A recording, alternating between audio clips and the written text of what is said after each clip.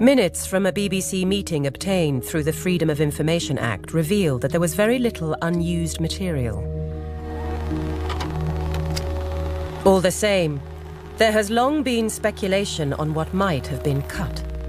There was one answer which related to the Queen Mother. It was felt to be slightly derogatory, perhaps, and I think it was well known they probably hadn't got on as best friends. I think she just felt maybe she hadn't got the support that she needed. The Queen Mother was obviously a loved person in the country, and taking sort of a slight dig didn't seem the right thing to be doing at that time. I don't sit here with resentment.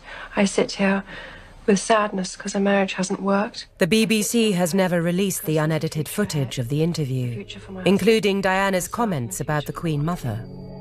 Yet even with this content removed from the final broadcast, the interview remained explosive. Your Royal Highness, thank you. She was good, wasn't she? I haven't seen that for a long time.